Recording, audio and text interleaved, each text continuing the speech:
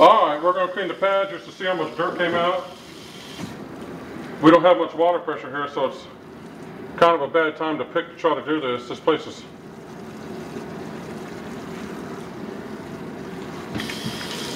You can, but what I do is I just clean the pad, I flip it over on each side over and over again until I don't see water running out of it that's dirty.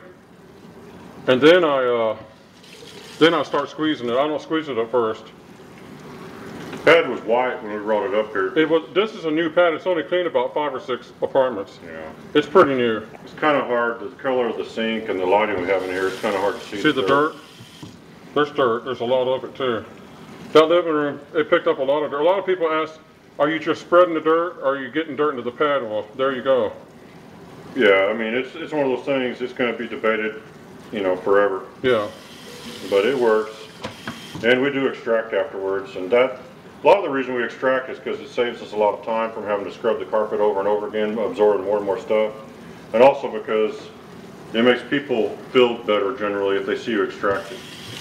And then that way you don't have to explain to people where the dirt goes. But these bonnets do absorb a lot of dirt, and if you keep cleaning them and putting them down, they'll get all the dirt out of your carpet, but it does take a few passes to do. We fully believe in just bonnet cleaning, but it's too hard to sell on the customers. We don't want to argue with them. We just, if it makes them feel better to see an extractor, you know, the customer's basically always right. Yeah. So you just do what they ask. And he's about done with that. Yeah, the thing that we figured out on doing a lot of this stuff, we just extract because the customer may sit there and agree with you that you're getting it all out with a bonnet. And they'll shake their head, yes, I understand, he's cleaning it. But what'll happen after you leave is they'll sit there and think about it a little bit and they'll decide, you know, I don't know if they really got everything out of my carpet they could have. And so what'll happen is you got away with it and you got paid and you didn't really pull anything on anybody because you did a good cleaning job. But if they don't believe you did that good a job, you're not going to get called back again. And you'll never even know.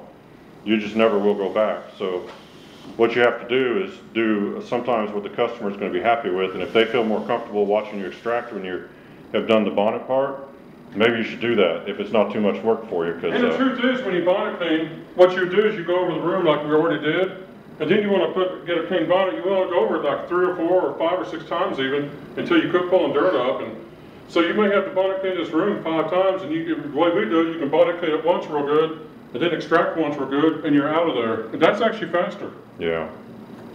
So anyway, he's got that bonnet cleaned out. He's going to pre-spray now, and then we'll start the video back up. Actually, we'll probably make 2 videos because it's going to be too lengthy. We may put it together. We may split it up and make 2 videos. You won't know until you see how we finally end up doing it. But anyway, stay tuned.